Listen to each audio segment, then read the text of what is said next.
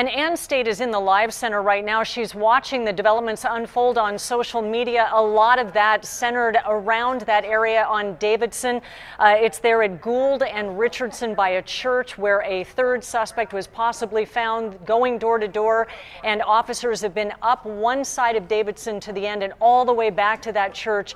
They have not seen that suspect. People watching, people on social media trying to help out. Ann, what is the latest? Yeah, and Kimberly, in our search for the social media angle, we came across some very interesting video. Actually, Melissa Masiha, 10 News investigator, found this. This is video from actually inside the building. This is courtesy KPCC radio. These are people in the Inland Regional Center being evacuated. You see, they've got their hands up. They're being escorted, if you will, by law enforcement. I went on the website, the Twitter page for this radio station. They say this was given to them, this video, by Gabby Flores. She actually works in this San Bernardino facility.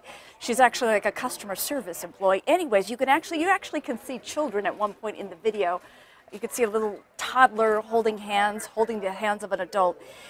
This is what they say on this video, that the group, of course, naturally was very anxious as they were getting out of the building, but the law enforcement officer on scene at one point is heard saying, relax, don't worry, try to relax, quote unquote, I'll take a bullet for you, that's for sure. So again, that's the picture, the video just coming into the newsroom right now of the evacuation in place. Ariel and Kim?